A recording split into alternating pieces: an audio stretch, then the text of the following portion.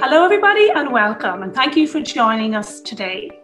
As you know, the Life Institute has been running a strong campaign to make people aware of the dangers of assisted suicide, particularly in relation to very vulnerable people. So as part of that campaign, on Thursday, February 4th, we're going to be screening Fatal Flaws, a hugely important documentary made by Kevin Dunn, which explores this area and looks at exactly why assisted suicide endangers vulnerable people. That's going to be showing at Thursday, again, 4th of February at 8 p.m, and you can register on thelifeinstitute.net. But we're delighted that today, to talk to us about the documentary, we have Kevin Dunn. Hi, Kevin. Hi, Niamh. How you doing? It's great to be here, and of course, I'm of Irish descent, so this is warming my heart today. I never thought I would be doing this, traveling around the world, talking all around the world on this very dark subject. I mean, people really don't want to talk about this subject. In fact, I think it's just one of those that we kind of think, okay, well, that's okay for some people. We'll just let it go, But as I have moved into this whole area of filming stories of people that have been adversely affected by these laws, my jaws dropped. I'm just totally immersed in exposing what this issue is all about. And that is what Fatal Flaw is. It's a production, it's a film, it's a documentary that I produced, my company Dunn Media, with the Euthanasia Prevention Coalition.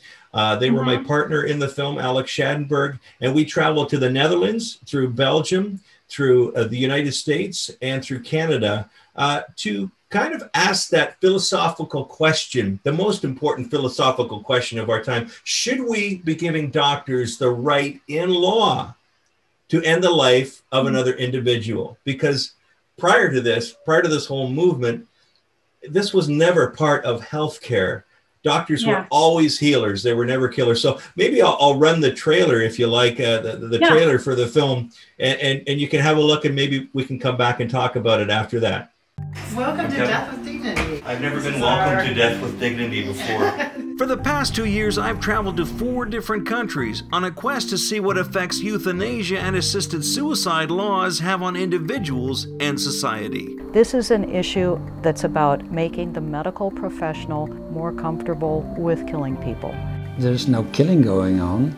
It's a request of a patient to take his or her life by their own doctor. If you were just to replace the image of the needle or the pill with the gun, I think that would make a much more vivid picture of something that would be transculturally wrong. One side says that these laws will protect us. Just 10 seconds before I put the injection in, I say, look in your eyes, and I say, is this what you really want? The other says we've gone too far. So it's the only procedure that I have at my disposal in the state where I'm protected completely from civil or criminal liability, and I don't even have to fill out any paperwork. Boundaries of euthanasia in the Netherlands seem to be blurred, and the situation seems to be shifting. Who's telling the other side of the story? I'm afraid no one. We're heading into a tipping point in the assisted suicide issue in the US. You've given the government the power to decide who can die. It can morph to how you look, how you think, what your politics are. It's very dangerous. He was very politely asking me if I wanted to die, and he would have made it happen. If I had to go ahead and do what the doctors wanted me to do, I wouldn't have had her. What was that? Well, they wanted me to do assisted suicide death on her. I have a death wish for about 6 years, and I've tried to get euthanasia for about 4 years, and I don't get it. You don't get it? And I just want to fight for it. I have to ask the question, who has failed her? I want to give you a big hug. You may! Okay, good. At the moment they gave her the injection, they said they gave it so that she could go to sleep. But in fact, they just killed my mother.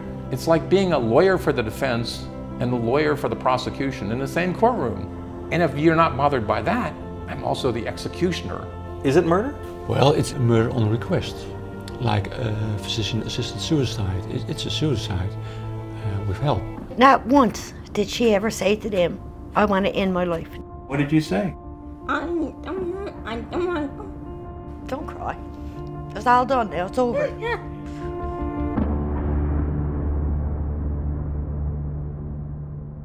So one of the things you said there, Kevin, of course, is that there's no real discussion around this. And in Ireland, we've been saying, on behalf of the Life Institute, that we feel like the country is sleepwalking into legalising assisted suicide, especially now with COVID, with the lockdown. Everybody's minds are so focused on the pandemic and everything that's happening around that. And we have a bill actually going through our parliament, which is set to legalise what they call dignity in dying, which of course is assisted suicide. And we're having this discussion with the media at the moment where we're saying, let's at least be honest about this. Let's at least have transparency. Stop pretending it's something it's not, because what you're doing, as you said, Kevin, is you're drastically and dramatically changing the law to give doctors, for the very first time, the right to help somebody commit suicide, to die by suicide. And that's, a drastic change for healthcare in this country, for doctors. From all of the evidence we can see, it will put vulnerable people in danger. But what led you to make this documentary? What brought you, as you said, from, I'm sure you've made lots of other films, and you probably were, like most people, that assisted suicide was something that did not impact on your life. What led you to make the documentary? Well, I mean, I've always been pro-life, if you will. I have 6 children of my own. Adoption and placing a baby for adoption has been part of our family life, at least my wife's, and that was impacted my life as well. So life and the passing on of life and the importance of the dignity of the human person has always been a very big part of who I am and what I try to do when I make my film. So when Alex Schadenberg of the Euthanasia Prevention Coalition, he was sounding alarm bells about this long before, here in Canada, he's the international director of the Euthanasia Prevention Coalition. He was sending alarm bells about this like long before, and I thought, well, what's this all about? I said, Alex, one day when you feel like doing a film, I'm happy to work with you. And all of a sudden, the law started to be talked about. The bill started to be talked about here in Canada, and I thought, oh my gosh, are we going to move from a healthcare system that heals, that always has been about healing and protecting and life-giving, to a healthcare system that now provides death? And believe it or not, I know this will be hard to believe for some of the viewers, but we're rapidly moving in many jurisdictions to death on demand, like in the Netherlands right now, where they're talking about the completed life scenario, where if I feel that my life is complete, if I feel my life has no more meaning, then I would like to end my life, and I want a doctor to help me. Yeah. This is where this leads. It does. And one of the things, when we were researching this area, and one of the countries we looked at naturally was Canada, because you've only had assisted suicide since 2015. And you've seen the rates, the numbers of people dying by assisted suicide just shooting up in that time. And it's a frightening thing to see how quickly culture changes, how quickly this becomes to be embraced. And one of the things we also saw, I think, from the Canadian experience was that it very quickly becomes a cost issue, that you have Parliament, the budgetary committee in Ottawa, for example, saying, well, we've had last year assisted suicide saved us $100 million, or perhaps more than that. And they're starting to look at assisted suicide as a means of cutting healthcare costs. You have papers published in medical journals making this point, that this can be a way of bringing down healthcare costs, especially with the aging populations.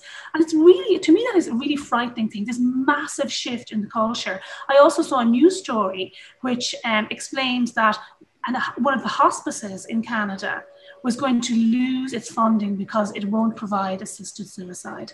And when you see things like that, you really start to think to yourself, this is not just about somebody having choice or one person seeking to end their life because they feel perhaps life is unbearable for them. This impacts on our culture in many ways.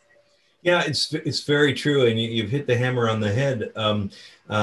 Important distinction, though, as you mentioned, euthanasia and assisted suicide. They're both both end the same way with someone dying in the process. In Canada, under our medical aid and dying law, most of those procedures are euthanasia, where a doctor will inject the patient with a deadly, a lethal substance. So that is the majority of the way it happens here in Canada for medical aid and dying. Some are assisted suicide, where people take lethal drugs themselves, or in some cases where they can't, and in cases where people have disabilities, other people help them ingest it. And it's a very difficult subject to talk about, but the reality of the situation is it always ends up in someone's death. The cost issue is a very delicate one, because it can be argued either way.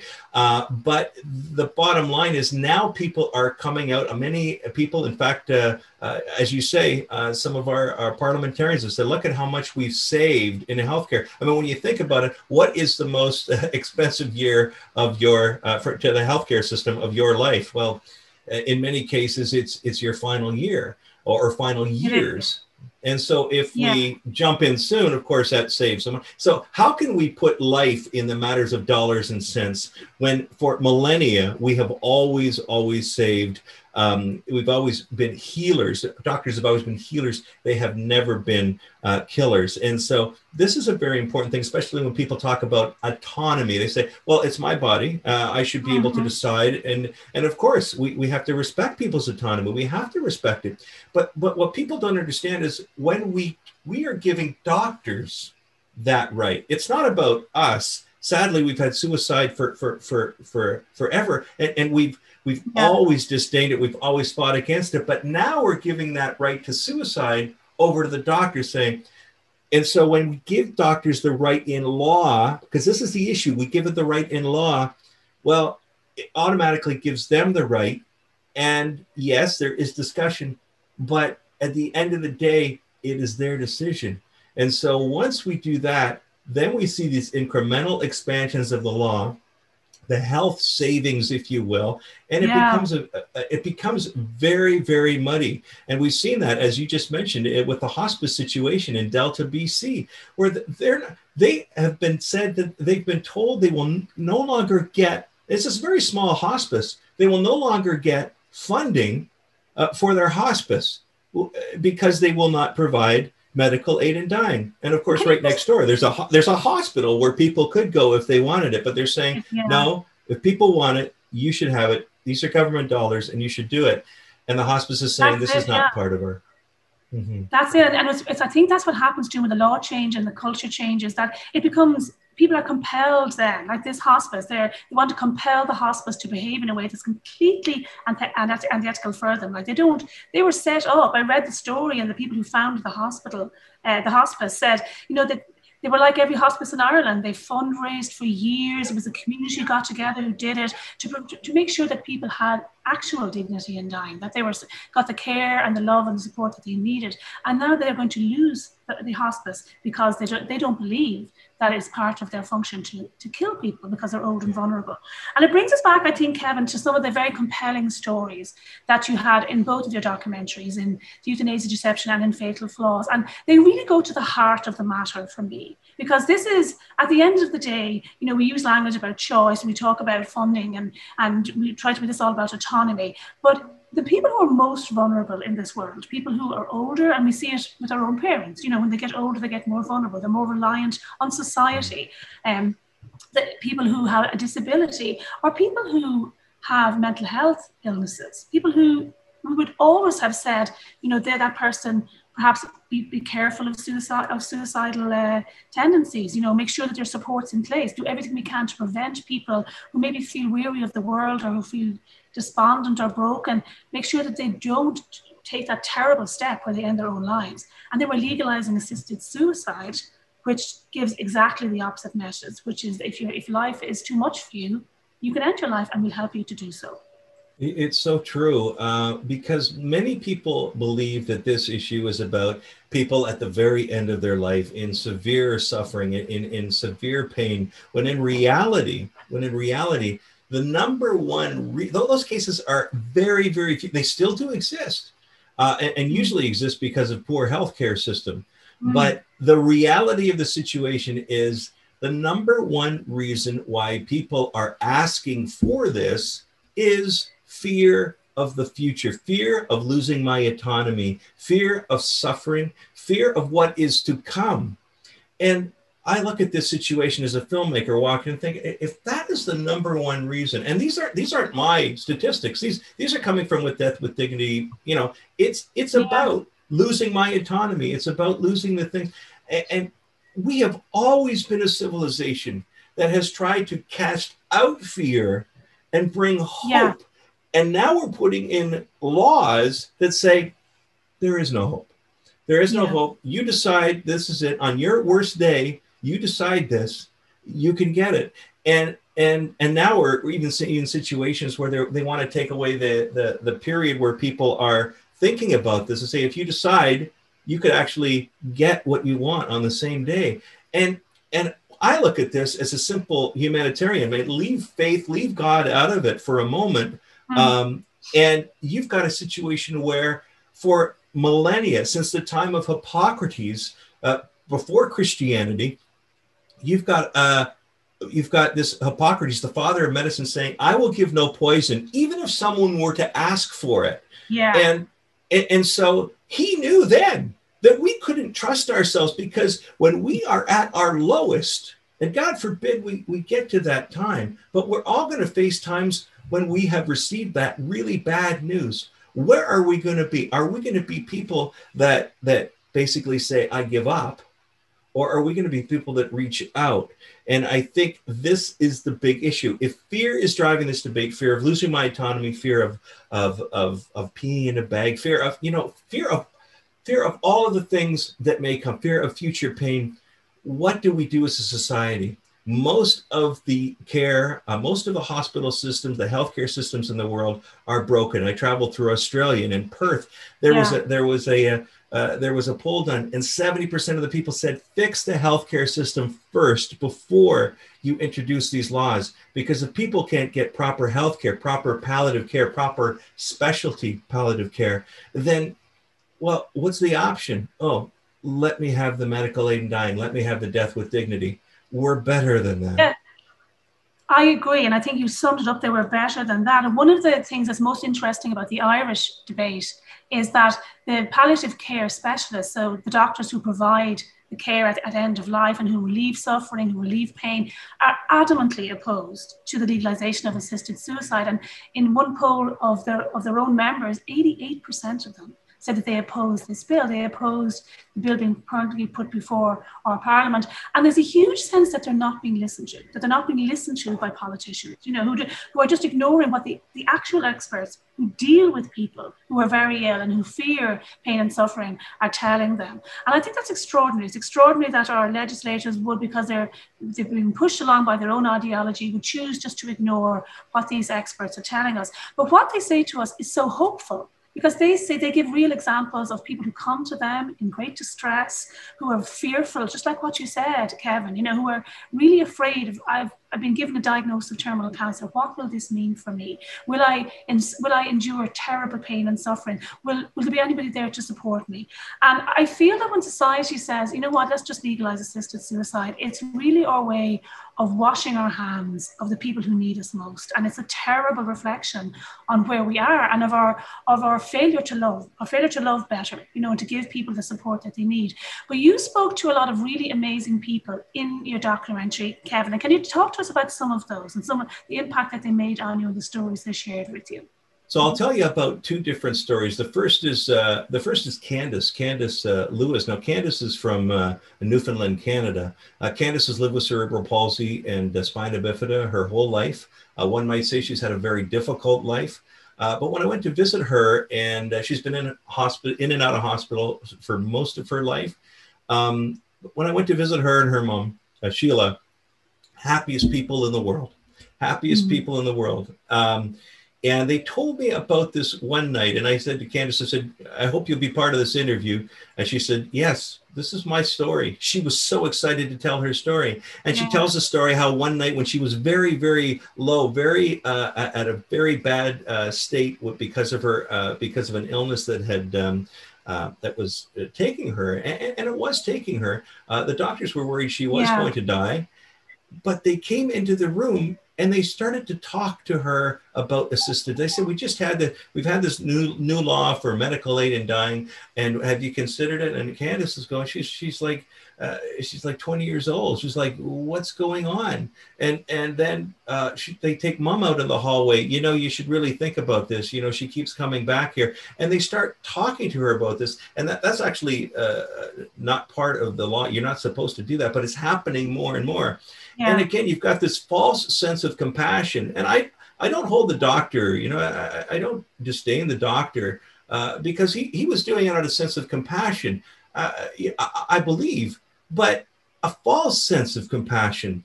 Yeah. Mom said, no. Well, what ends up happening, she takes Candace out of the hospital, she thinking she's going to die. Candace actually gets better. And a year later, she's escorting her sister down the aisle at her wedding. Aww. I mean, it's an incredible story of how despair was overcome by hope and what I call a prophet of hope, like Sheila. And of course, since then, dear Candace has passed by natural causes and a natural death. And God rest her soul. But man, I look at that story and I go, oh my gosh. And then I compare that to another story when I was in the Netherlands filming. And I went during Euthanasia Week to one of the conferences, and this was a conference for young people. And I met a young woman, 30 years old, named Aurelia. And Aurelia told me herself that she had psychological issues that she had been suffering for a number of years. But she wanted to die. She wanted euthanasia. But she couldn't get it because her GP said, no, we're going to give you coping mechanisms. We're going to keep on assisting you to cope with these and look for new advances. But she was determined. And so she, along with a number of other people, were pushing for euthanasia for people with psychiatric illness. She ended up getting her wish during the production of the film. She emailed me, said, I got what I wanted from the doctor, and this particular doctor was from the End of Life Clinic, a clinic that operates outside the healthcare system.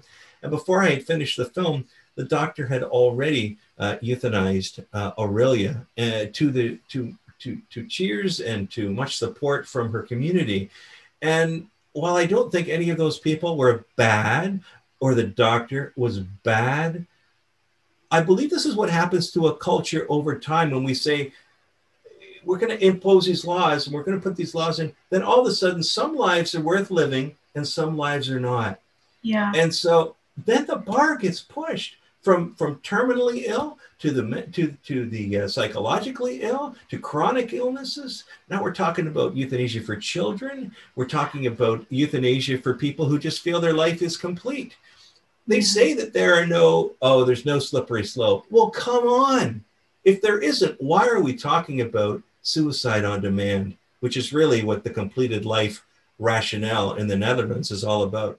So one of the things you said there, Kevin, was you talked about people's sense of compassion. And I agree with you. I would imagine that Aurelia's friends felt that they were helping her. They felt that they were showing her compassion in enabling her, or, as you said, almost like urging her on to take her life because they felt that's what she wanted. And they felt that's what she deserved, or she was an autonomous person. If she wanted it, she should have been able to do that. But I think we have this, in some ways, words like compassion have been turned on their heads. That we want to tell ourselves that it's compassionate to help someone to kill themselves. But I think we actually know that perhaps the harder thing for us as a society is to do better. To make sure that we don't have a situation where people feel that their life is a burden. It's so disturbing to read in Washington State, and you see there's numbers out of there that 56% of people who die by assisted suicide say it's because they don't want to feel a burden. And it's harder for us as a society to try to deal with that than it is simply to say, well, if that's your wish or if that's what you want to do, go ahead. And I know one of the people we've spoken to who's been really interesting for the conference that we had before Christmas and otherwise is Professor Theo Boer, who's a Dutch ethicist. And he talked about, that he has lived through the experience of the Netherlands, and he was firstly in favour of legalising euthanasia, but now he has seen how the slippery slope is real and how it has spread. And now you have people being given the right to take their own life with the assistance of a doctor, or having a doctor end their lives simply because they feel broken, or because they feel in despair. And we're not addressing that, we're simply letting them end their lives instead. And what message would you have, Kevin, for Ireland right now, you know, both as a Canadian who is living with the experience of assisted suicide being legal in your country, and as a filmmaker who's made this amazing documentary and talked to the people who are most impacted by the legalisation of assisted suicide? What would you tell Irish people to do? Well, we have to get engaged, first of all. We have to understand, like, watch this film, even if you're on the fence. When I was in Australia and we had screened the film, a man came up to me after the film and he says, Kevin, I came in here on the fence. I really didn't want to come here. He said, but you shifted me out of neutral. You shifted me out of neutral. And now I'm engaged. I realize that this doesn't necessarily have to do with those few cases that we hear about in the media. This has to do with my friend with special needs. This has to do with my aunt or uncle that has just received a life-threatening a diagnosis. And this has to do with children. This has to do with what happens to future generations if we put these laws in place. So one, get engaged, talk to your government representatives, but be informed as you do, and understand that this is not about what they're talking about. This is not about autonomy. It's not about compassion. If we look at the word compassion is to suffer with. It never means to end. And it's not about safeguards, because we know safeguards, who's the gatekeeper of the safeguards? They just keep getting pushed and pushed. We live in a democratic society. If it's good for him or her, why can't it be for me? Hippocrates knew this. So understand the dynamics, first of all. Talk to your government representatives. And the second thing is the very simple things, to reach out. Who in your circle is a person that needs your support, that could benefit from you to go get their groceries, somebody with special needs, a person with a disability? Who are those people that might fall to that next level of despair, saying, my life is not worth living? And reach out. And what I call my ministry on the other side of a filmmaker is called Prophets of Hope. Become that prophet of hope to someone else. And then when you are in that situation, when you feel your life is no longer worth living, reach out to those prophets of hope in your life, and understand that it's not about what you can do that makes you human. It's about who you are. You are a friend. You are loved. You are a gift. And those are the things that we have to remember, practically speaking, and also reaching out to our government and saying, this is no good. We don't want to go there. We're better than this.